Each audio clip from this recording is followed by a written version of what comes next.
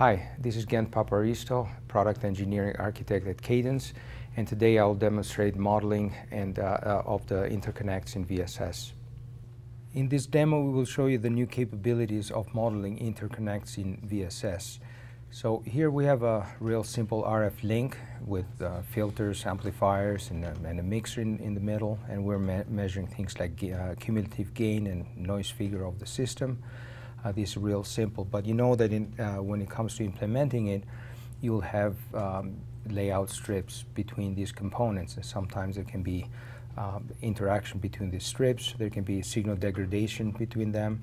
So to model them, in the past we've created individual models for each of those strips, but now what we've done in VSS, we've come up with a new approach to doing all that. So in this window here, I'm showing you a number of strips that are modeled in a layout, and these are the ones that connect the components in the system diagram.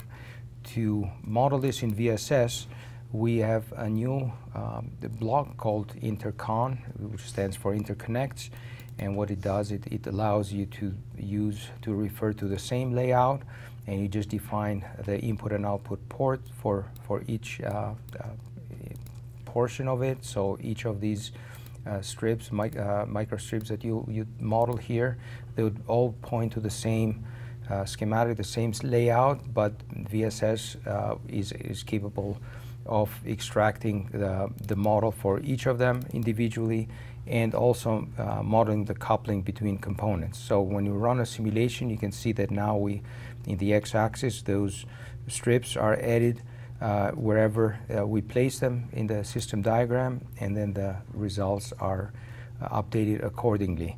And this allows you to quickly evaluate the effects of the implementation of your layout, and also model any coupling between these strips.